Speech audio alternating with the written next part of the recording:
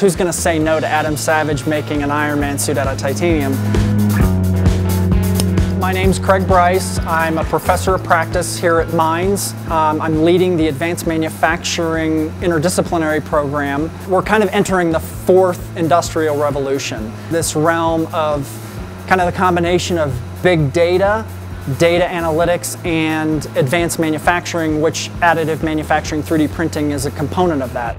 The work that we're doing here, researching advanced manufacturing methods and combining it with data informatics, is really cutting edge. Not only are the 3D printers in this lab, but there's an extensive amount of test and characterization equipment that we use to characterize, analyze, and classify these materials. So this involves machine learning, artificial intelligence, to draw the connections between process settings and material outcomes, whether it's in a flying Iron Man suit or in a real-world airplane.